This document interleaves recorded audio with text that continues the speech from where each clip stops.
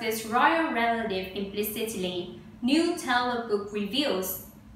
Prince Harry and Princess Eugenie have always shared a close bond, and she's one of the people he trusts implicitly, a new Sussex biography revealed. Finding Freedom, Harry and Meghan and the Making of a Modern Royal Family, a Taylor book authored by royal reporters Caroline Duran and Omid Scobie, delves into Prince Harry and Meghan Markle's exit from the royal family and their relationships with other family members. The book released Tuesday said that Prince Harry and Princess Eugenie have always been more than just cousins. They are also the closest of friends. Out of all the Queen's grandchildren, Harry and Eugenie have one of the most natural connections.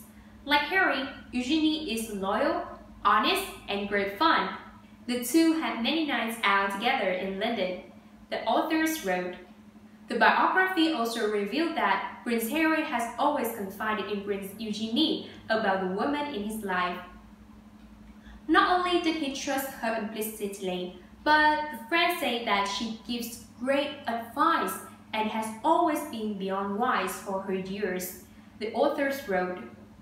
Princess Eugenie was supposedly one of the first to know about Prince Harry's relationship with Markle, and according to the book, she believed the actress was just the tonic for her cousin.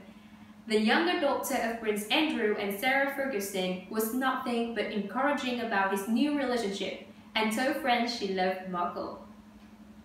The strong relationship between the dual mothers, the late Princess Diana and Ferguson, only brought Harry and Eugenie closer.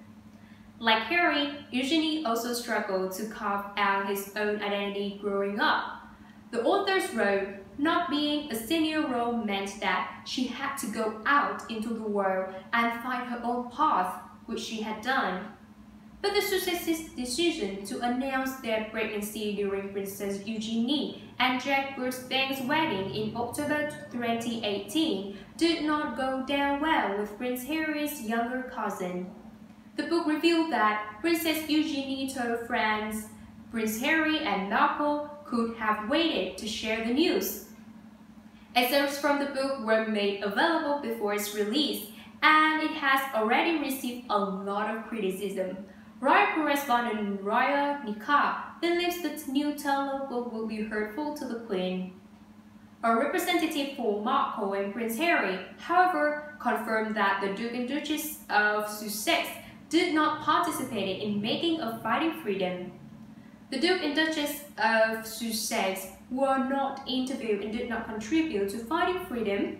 The Sussexes spokesperson said the book is based on authors' own experiences as members of the Royal Press Corps and their own independent reporting.